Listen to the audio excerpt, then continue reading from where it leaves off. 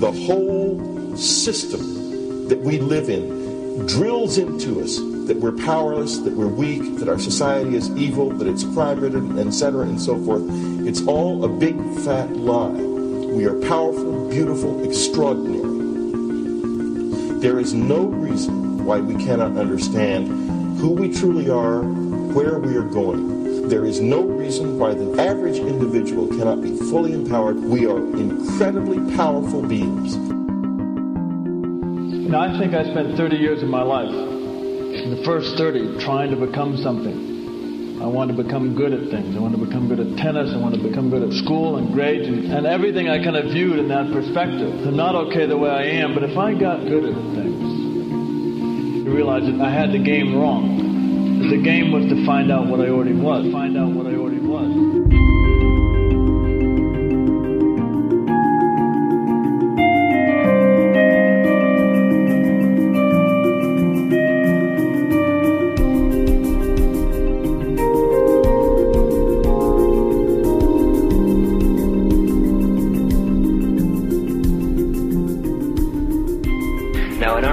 We've been trained for individual differences to stand out.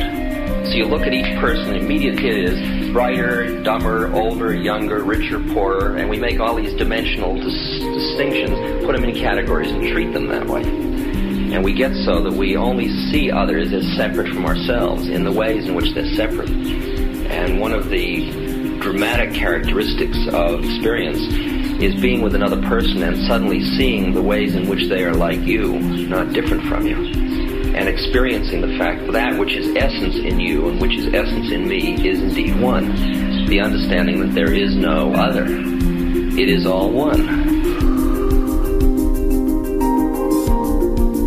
And I wasn't born Richard Albert, I was just born as a human being, and then I learned this whole business of who I am and whether I'm good or bad or achieving or not, all that's learned along the way.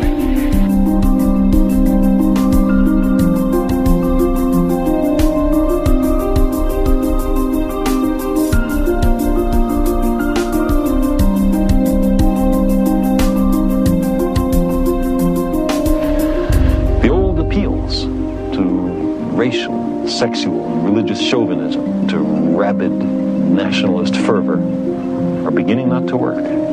A new consciousness is developing which sees the earth as a single organism and recognizes that an organism at war with itself is doomed.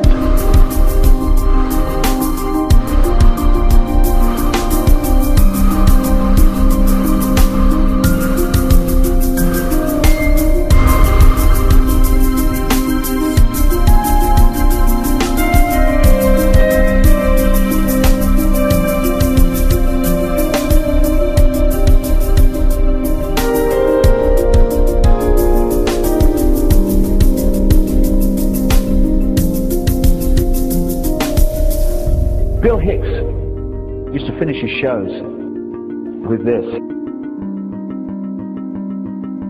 Life's like a ride in an amusement park. And when you go on it, you think it's real, because that's how powerful our minds are. And the ride goes up and down and round and round. It has thrills and chills, and it's very brightly colored. And it's very loud, and it's fun for a while.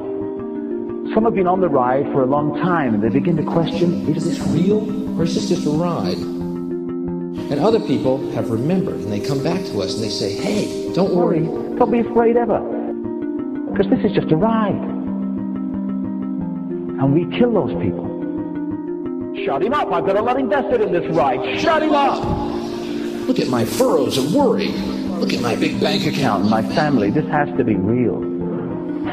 It's just a ride. But we'll kill those good guys who try and tell us that. You ever notice that? And let the demons run amok? But it doesn't matter, because it's just a ride, and we can change it anytime we want. It's only a choice. No effort, no work, no job, no savings of money. Just a choice right now between fear and love.